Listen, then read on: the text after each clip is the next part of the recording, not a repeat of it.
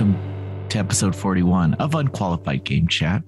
I am your host, Azario Lopez, and with me today, as always, my gorgeous, my beautiful, my precious Spencer, the Legacy. Hello, everyone. It's me, Spencer the Legacy. And Azario's got a little bit of vocal fry going on. He's got a little bit of a sultry, hey, everyone. Solid Azario. It must have been the karaoke. It must have been. Yeah. I was all the Casey and JoJo. I filled that karaoke bar with emotion that they've never experienced before. And who but a 32-year-old nerd goes to a karaoke bar on a Tuesday night? Yeah, that's a good night. But me. You know what drove me to go out though? What? Fucking Grand Theft Auto trilogy, Legacy, Really? whatever. I didn't want to play it so much. I'm supposed to be reviewing it, and I didn't want to play it so much that I forced myself to leave. Nice. And I don't care. We'll get into the logistics. We'll save it for the discussion. But I just wanted to preface why.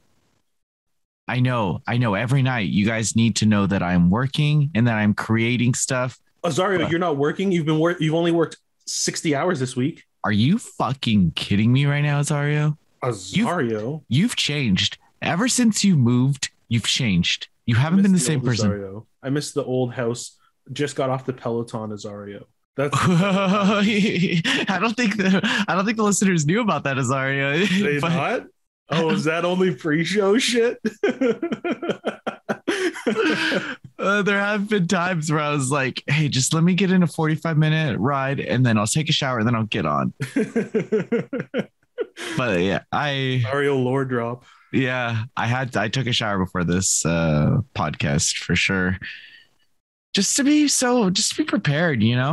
Just be prepared. I've been staring at my video games behind me since I put them up because I ended up getting a third shelf and evidently I need a fourth one set up. But there's enough room. Yeah, no, there's a door right there. Oh, okay. But I should be moving to the garage at some point, and so that will clear things up. We're turning into like a studio, and that's an exclusive. That's a podcast exclusive. I didn't even know that, folks. That's exciting. And it's gonna also double as Spencer's Hobbit hole. Yes, he's gonna live forever. I'll be there with my big hairy feet playing video games for Noisy Pixel. It's gonna be exciting. Well, Spencer, let's get into the show. And as you know, it's recorded every week, posted to podcast services on iTunes and Spotify and iHeartRadio, I think. Everywhere. The RSS feed. I don't know much about what an RSS feed is, but I know people are subscribed to that. I used to know what they were. When I made a podcast, I had a XML editor to update my RSS feed and my iTunes page. Dude, you're dropping some terminology on the listeners right now. Any of it. I don't remember how any of it worked. You gotta push those updates, dude. You gotta. Yep. I understand. I got you. At one point for like 4 months, the Noisy Pixel RSS feed was broken, and this one person kept emailing us, hey, your RSS feed isn't updating, so I can't read your articles. The negative about reading articles from an RSS feed is that you will never, the negative for us, positive for you, is that you don't see ads when you're looking at an RSS reader. You just revealed the secret to everyone. I know. Well, there it is. There it is. So in my head, I was like, well, that's not really something I want to fix right away. But I remember that the issue was that the website's cache wasn't updating, and it was updating, but that page, that static RSS page, was getting caught in the cache, and it's not supposed to. It's semantics. It's all technical jargon. It's all technical for jargon. Us tech bros. Yeah. The listeners will know. But enough about that. Enough about that. What have you been playing? Well, I have been playing to prepare for my next video. I've been playing the Guardians of the Galaxy game that came out this year. Oh. And it's a pleasant surprise. I am Groot. He does say that quite a few times. That's a quote. Emotions. That's a quote from the movie. I see you're a bit of a Guardians head. I don't like how the game borrows the same characters from the movie, but I understand why they did it. They're actually a bit different. Like, the game is more about, like, the characters are all like veterans of an intergalactic war. So they kind of bond through trauma in a different way than they do in the movie. So they have similar characterization, but it's a mesh of the comic versions with the movie versions. It's very competently done. Like, it'd be very easy to just be like, oh, it's the movie ones. There's Drax is funny, haha, and Star-Lord's arrogant. But they actually they feel different enough that I'm like, oh, I'd be okay with some of these changes being applied to the movies, because these are really fun versions. But overall, it's a lot of fun. The combat is very enjoyable, and it evolves at an interesting rate. There's always new things to find in it, like new costumes that are actually well done, unlike in the Avengers game where they don't always look so great. That is ridiculous. The costumes, some of those costumes are rough. It boggles my mind because the source material's like so clear. But it's as if they got some like Gen Z like TikToker and been like some community manager and been like, hey, the costumes are your gig, fashion. Pretty much. PJs and shit. Weird outfit with shirts, colors. I don't know if I'm pretty sure something's like, but shirts that like say like stupid things like I need coffee or something like that. Or oh god, just like random shit. Cool, epic, relatable shirts. But I want to talk about Guardians. In this game, you mostly play as Star-Lord. You only play Star-Lord as far as I know. And then which I don't mind. He's my favorite. So how did you feel about just seeing the kind of the whole narrative play out through his eyes? How was that? I think it makes sense because a lot of the supporting characters are involved with him. So it feels like he has the most personal stakes, and everyone else, while they do have stakes in it, are helping because they're, he's their leader, he's their friend, that kind of thing. So I don't mind, especially because, like I said, Star-Lord is my favorite character from it. So I don't mind. And it also kind of feels like you are, in a way, controlling the others when you order them to do specific attacks or do specific abilities. So I don't mind it. I think I would rather have this very like polished Star-Lord gameplay than 5 different gameplay styles that aren't really like great. So I don't mind it at all, and I've really been enjoying it so far. I'm more than half done. I think I'm 2/3 done or 3/4. It's like an 8-hour game, right? 12 hours, something like that. Apparently it's like 15 to 20. Ooh, okay. Yeah. But it hasn't dragged at all yet. Like there weren't any parts where I was like, oh, like this could be cut so far. But I've just been having a really solid time with it. So I recommend it if people are looking at it and thinking maybe. Although it'll probably go on sale because it's the kind of game that like it's not a Nintendo game. It's not going to be $80 forever. So like maybe ask for it for Christmas. Yeah, it's on my Black Friday. I can get a code. I want the physical. I could get a code, but it's $80. I have $80. Is it $80? Azario Bourgeois Lopez. Is it $80? Is it? Well, it's 80 Canadian. Oh, we have different money. It's 60 here. Come on, you got You can't do that to the listeners, dude. You're freaking them out over here thinking they have to pay close to $100 for a shitty game. Our Canadian listeners, they're fucking stoked. They're like, oh, I feel that. I feel that. I feel that with our crazy money. Man, $80. That's like, what could I get with $80? I could game in a bit. I could buy an air fryer with $80. It's true. You could buy a full price game and a whole lot of snacks. Ooh, yeah, the popcorn buckets. The popcorn bucket. Where it's like movie, and it has like you put the popcorn bucket in. Yeah, and it pops and the 2-liter Diet Coke or Coke Zero. Yeah, Coke Zero all the time. You know, you could get all sorts of things with $80, but here in Canada, that just gets you a game. That's it.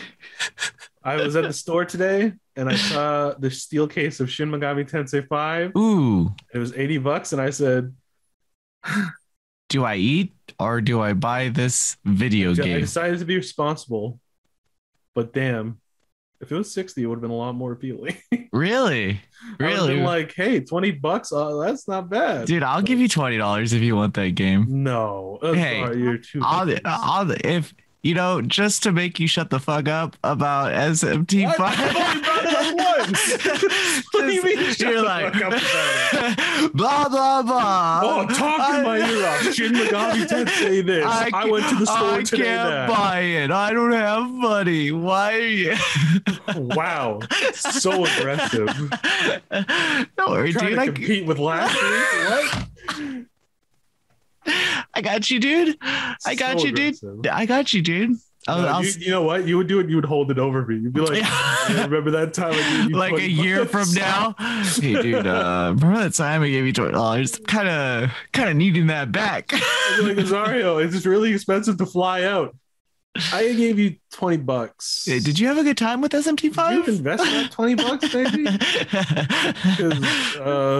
It sounds like something I would do. Well, I just picture me sending a messenger chat. Azario, can you help me out with this? And then you go, no. Anytime. Azario's a very generous man. Anytime you need $20, just ask. Just ask. When I'm about to have my knees broken by scary men, they say, what's the $20? Say, one sec, Azario, Venmo me, please. When it converts, wouldn't it be more in Canada? Like $30. I'm actually sending you more money than $20. Yeah. Wow. Well, I mean, it's equivalent, but to me, to me, it's a lot more. No, to you, it's less. Oh yes. To me, it's less. Whole thing. You're absolutely right. But enough about SMT5. So I'm glad you're having fun with Guardians, because it's a surprisingly fun game that I was willing to nay the month before. You did. And I'll say that it's not a nay. It's not a nay. For how late into or how close to its release it was announced, very surprised. Not a nay. I've been playing so besides Grand Theft Auto, the trilogy, I've been playing Call of Duty. Classic Azario. This is mid 2000s Azario. Yeah, coming back full circle. I'm not having fun with it.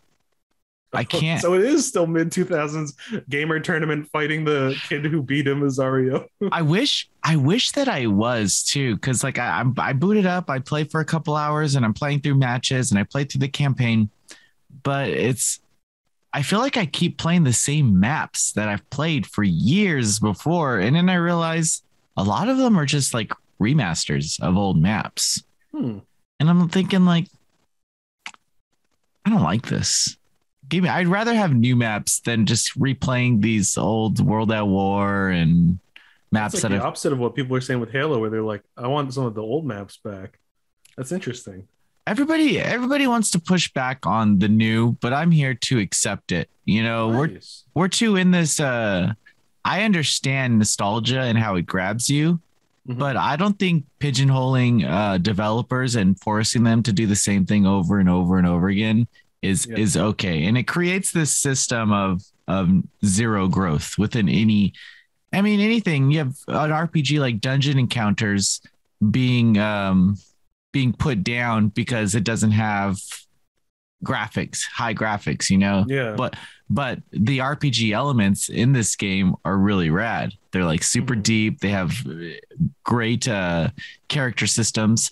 And that's where I'm at with Call of Duty. It's like, I mean, it's fine, but it's nothing different than the last World War II, or it's a lot like World War II. What was the last one?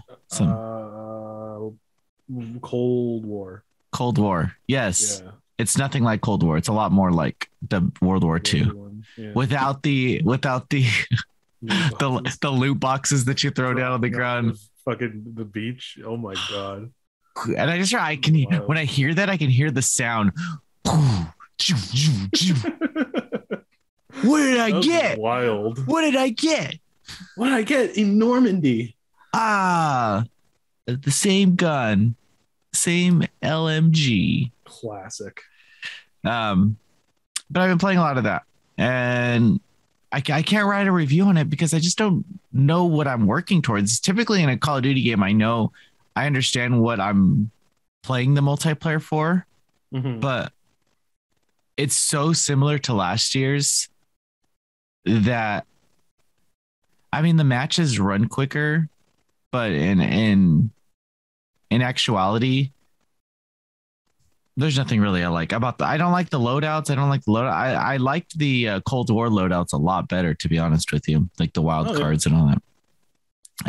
But other than that, we're gonna go into our a discussion about Grand Theft Autos. Yes. And this is to do because I have been playing the remastered trilogy, and it's terrible. Remastered. Yeah, it's terrible. It's as bad as people are. It's as bad as people are saying it is. But the reasons that I'm thinking it's bad aren't necessarily because of the glitches or anything. It just feels like they removed the personality that those games had. Did you see all the signs that were redone with AI? No, I didn't. So it's like the AI, I guess, just like read the signs, but because it was like low texture quality, it replicated them wrong. So like instead of saying like air guitars on sale 150, it's like AR guitar on sale one. Like the jokes are dead because oh my gosh, the AI like didn't read them properly. It's wild. People are saying it's this year's Cyberpunk. They did like a smoothing technique on it or something, right? And yeah, it kind of cell shaded the stuff, but the textures are completely lost. It feels like you're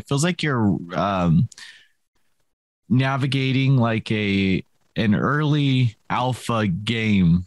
They've removed the road is just, it feels like it's just gray. And what's worse is like the cars control disgustingly. Was it like that in the original? Like the control of the car? Or? I don't remember it being that hard. I don't remember like a turn, every car just completely turning me around like I'm floating. Like I'm the shooting mechanics are just as bad as they were on PlayStation 2, to be honest with you. And those get better with Vice City and San Andreas. San Andreas being probably the best one, but the ugliest as well. In terms of the whole quality of the remaster, because that should have been the best looking one, and I feel like they're all equally as ugly. And the like environments of the first one, it just doesn't. It looks terrible. And then when it rains, oh my God, it looks. Oh yeah, it goes like under the ocean texture. Oh my God, it's fucking ridiculous. Oh, and I'm playing and I'm like, I can play through all three of those games in my head. That's how many times I've played these games. Wow. You know, I know all the characters. I know how to progress the story quickly. I've watched many speed runs, but I don't think a lot of the tricks work here. But it's you know, there's these are the Grand Theft Autos that I liked growing up. I didn't like the hyper realistic ones. When 4 came out, I was like, okay, it's kind of cool, but Yeah, I don't like the more like cartoonish. Yeah. And I liked growing up with this series. It was like I remember first playing Grand Theft Auto 3 and thinking, holy shit, this is like the future of gaming. This is like, and it's weird that from a lot of people. Yeah, and coming from Grand Theft Auto 2, where you're like over the head and not really, and now in Grand Theft Auto 3, like, dude, I used to do you pick up prostitutes, and it's all this whole debate thing. It opened up all these like games are hurting kids. It's so funny how. What was his name? Oh, the famous lawyer. Yeah, that one. Thompson. Yeah. That's where he got his start, wasn't it? Yeah. And it's incredible. It was an incredible series, and playing it now hurts me. And I want to know if as someone new to the series, as you are, not really playing, hearing all this shit, how do you feel? Like, you'll never play it, I'm sure. It makes me wish they didn't take the originals off the store. Yeah, that sucks. That was maybe a bad move on their part, because so growing up, I was a very respectful, polite young boy. I was told, I didn't step out of the line. So when my parents were like, you can't play that, that's inappropriate, you're only 10 or 12, I was like, all right, fair game. I'll just go back to Kingdom Hearts. I'll just play Mega Man Legends again. I'll just play Mega Man Battle Network. So I didn't play until like I played 4 at a friend's house and then 5 with my brother. But I know that the games that have been remastered have a huge reputation. Like people like San Andreas was so huge in like the cultural zenith, whatever. Like I remember like a Dave Chappelle sketch like about Tupac not being dead, where the joke is he's saying stuff from after he died, and he compares something to CJ from San Andreas, and I was like, wow, that's a big game. If like a like regular comedian dude is like referencing, like, wild.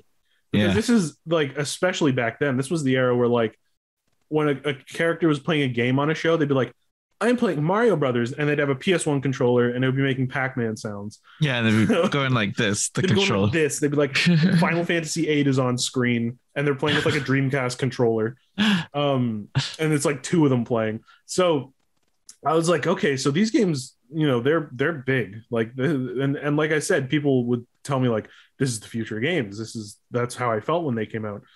So this seems really shitty towards the legacy that these games have left. Like, this is the original versions might be flawed now because of like time just makes the shooting and everything more antiquated, but they're still like products of their time, in that they represent the reputation they had back then. So you can play it, and even though you might be like, this is kind of clunky, you can appreciate it.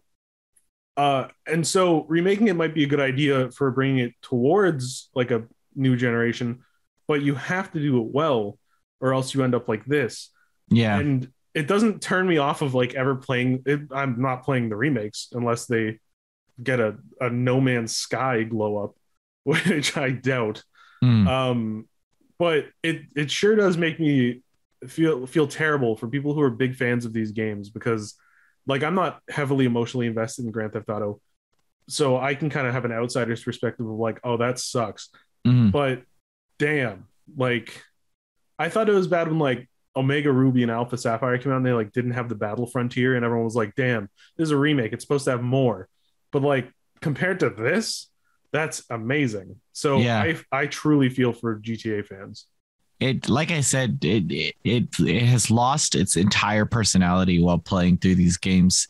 It just looks off. It's like you're playing in like a Twilight Zone version of them, where everything's really bright and smooth, and there's no immersion, and there's no sense of wanting to even play. There's nothing to be like, oh, this is the way I want to play Grand Theft Auto. And I feel like somebody presented them with some AI that smoothed off all the textures, made them HD really fast. Yeah. And they're like, you know what? If it's going to cost us $1,000, it's not probably going to cost them $1,000. But if it's going to cost us $1,000 to just smooth all the games and we'll release them each, we'll make money regardless if it's bad or not.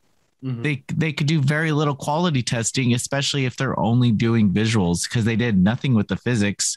They did nothing with the overall enjoyment factor of the game. It's the same games with a nice texture pack, and I can't wait. I can't wait till like a modding community does it better on PC. You know, I just can't wait to just be like, look at Rockstar, like.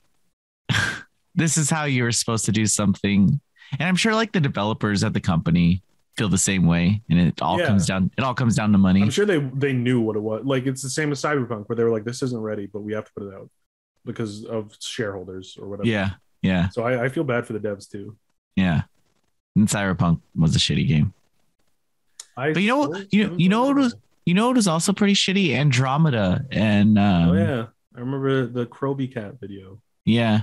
But even like, I mean, that came and went. People still talk about Cyberpunk. We kind of forgot about Andromeda, but I think it's because did Andromeda have that hype behind it that Cyberpunk had? Like, Cyberpunk had a decade of hype. Yeah, it didn't have the hype, but it just had the same flop effect. And Mass Effect fans can go back to, like, especially now that there's remastered versions, they can go back to their good games from their series.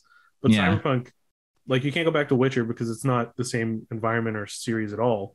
Mm-hmm. So you're just kind of like, oh, this thing that I wanted that was going to be like the first of its kind, like this. You're just like, oh, okay, now what? Yeah, it's incredible. It's almost been a year and I have not played Cyberpunk. Same here. I haven't touched it. And just the lead up to a game like that and its release and how like everyone was so hyped on it. People were convinced it was going to be the best game ever made. You can't do that end all be all shit, dude. You can't. You can't. Because if that was the case, a game like Tales of Arise and Metroid Dread this year for me would have been like, oh, those are the games I'm looking forward to the most. Yeah. But Bravely Default 2 came out this year, you know, like that was this year. Yeah, Neo. A long year. Oh, yeah, near Replicant. Yeah, near Replicant version, whatever. Like, that's nuts, dude. That is nuts.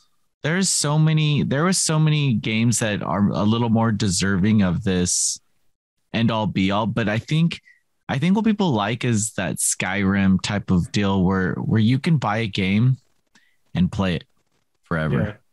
Now, definitely love that. We're kind of the odd ones out where we are constantly moving on from game to game. Yeah. But someone with one game a month, one game every 2 months, they really do get the most out of it, you know? They do, yeah. And it's if you bought Cyberpunk at launch and that was your game for the next 3 months, I'd be pretty upset too. I completely empathize with that because that was me before I did this job. Like, I remember getting like 2 games a year when I was like a teenager, young adult. I'd be like, okay, this year I'm getting Portal 2 and Arkham City, so those better be good. Like, I remember being like, oh, I really want to get BioShock Infinite, but came out at a bad time. So I completely understand that feeling of like when you get something that you're really looking forward to and you're like, okay, this is gonna last me like 3 months at least. And you play it and you're just like, whew, this is bad. Good. Yeah, I remember getting Hyperdimension Neptunia on PS3, and that was the only game I had for a long while. Yeah. And I platinumed it. It's a terrible game, but it was like all I could afford at the time. All you could do, yeah. We all got those games. But it did open the door for me to look into other obscure JRPGs, but when I grabbed it, I didn't expect it to kind of change my life that much.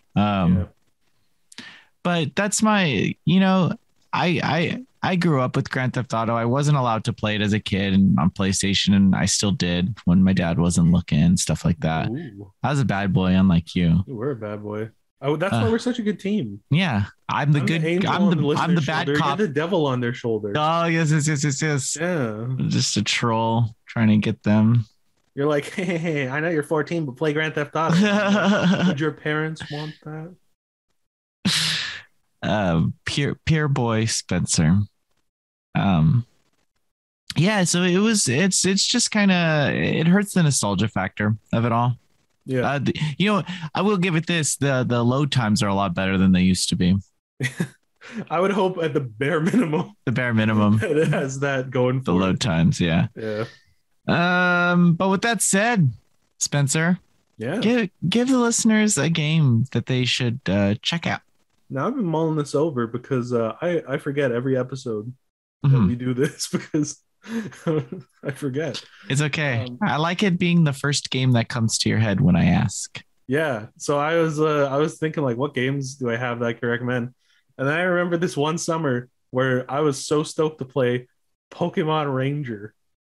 Did you ever play Pokémon Ranger? Is it a Spike Chunsoft developed game or? No.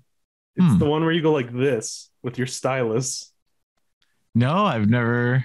You play as a Pokemon Ranger, so you don't catch Pokemon. You temporarily tame them, and to do that, you would draw a circle around them with your stylus as fast as you can. People damaged their DSs playing this game, made like marks and shit. But then you would use their abilities to solve environmental puzzles and to do stuff like that. And you know, Pokemon spin-offs vary, but I was thinking since Diamond and Pearl coming out this Friday, a little celebratory Pokemon suggestion, and I was like, what one would people not have played that I've played? Definitely Ranger. So I'd recommend trying Pokemon Ranger. It's a weird game. It's going to make your wrist really tired, but it's unique, and it's from a time where Nintendo was more willing to. Well, I can't say that anymore because Legends Arceus is coming out, so they're willing to experiment again. But we had a kind of drought in experimentation from them, so it's a look back at a time where they were like, we'll make Pokemon Conquest, Pokepark, Pokemon Ranger, Pokemon Troze, Pokemon Dash. The funny thing about the Pokemon games are that they aren't technically developed by Nintendo. Yeah, they're Game Freak and Pokemon Company. They're Game Freak, and Game Freak makes other games too, which Little Town Hero blows my fucking mind. Little Town Hero. They are not a very good developer. Like they're kind of not. They aren't good storytellers. They hit gold early on. Yeah, they have a rogue dungeon crawler. I forgot the name of it. Hero? No, it's like it's a 2D action game. Anyway, it's on Switch and PC and stuff, but it's not Little Town Hero. It's like Giga Wrecker Alts. That's the name of it. Okay. Yeah. Not a very good game. It's okay. It looks pretty, but it's not a very good game. I'm telling you, they hit gold early, and they were like, it had them made for life. Yeah, it's that gung ho fucking puzzle dragon effect. You get your gold mine, and then you can just make whatever shit comes with it to your head. Yeah. When Pokemon is literally the most valuable brand ever, you can just afford to make games that are okay because people will buy it. I would, you know, if I was Pokemon Company, and publishing these Pokemon games, I would give them a little more money. That's all. Yeah, I'd be like, hey, can you... Or at least help them with some developers. Or just buy them. Yeah, I'm shocked they haven't bought them. Yeah. There's got to be some fucking paperwork behind there for a reason why they have not purchased Game Freak. But it's interesting that Game Freak is still there. Yeah. Doing stuff. So Pokemon Ranger is yeah, it might not be the best one, but it's an interesting one. I'm gonna say that you should play a little game called Rogue Galaxy. Wasn't that PS2? It's on PS2. It's also on the PSN on PlayStation 4 if you want to play it through there. This is a level 5 developed game published by Sony, and it's a one-off. It's a lot of I remember at the time thinking that it was another Dark Cloud game because it's made in like the Dragon Quest 8 8 engine.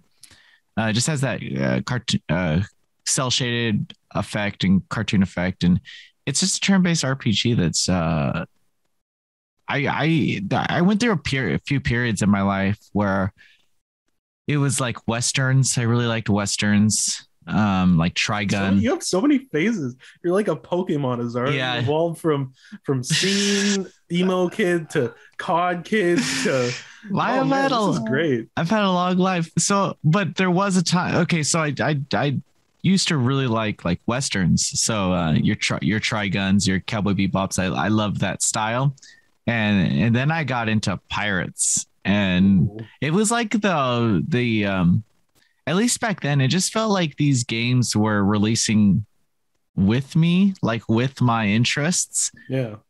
So when this game came out, it definitely it was definitely cool. I didn't play it. I think it came out when I graduated high school, so it's like 2007. But I dated myself, didn't I? I'm sorry. I was like, I didn't graduate primary school at that point. Oh, little boy Spencer. 11. Playing Elmo's counting journey. I had the choice between Rogue Galaxy and Final Fantasy X, and I picked Final Fantasy X. Not a bad choice. Yeah. I would have picked that too. So I'm gonna say Rogue Galaxy. It's accessible. It's also pretty cheap on PlayStation 2 if you have a PlayStation 2 sitting around. You can play it easy. And that's that. So fuck you, Grand Theft Auto. Fuck you, conversion rates. And get it together, folks. And we're gonna be going to some events next year. That's all I gotta say about that. Oh, yeah, 2022 is the year of Noisy Pixel. My goal is to have a live Unqualified Game Chat. That'd be so fun. My goal is to have a panel at PAX Unqualified Game Chat. Fun. That'd be great. That'd be so stupid and amazing. It would be. It'd be both those things. You know what? I thought I just made it up right now, but we're gonna do our best to make it happen. Comment if you want to see that. Comment if you want to see it. All right, and that's that. That's that. Bye. Bye, everyone.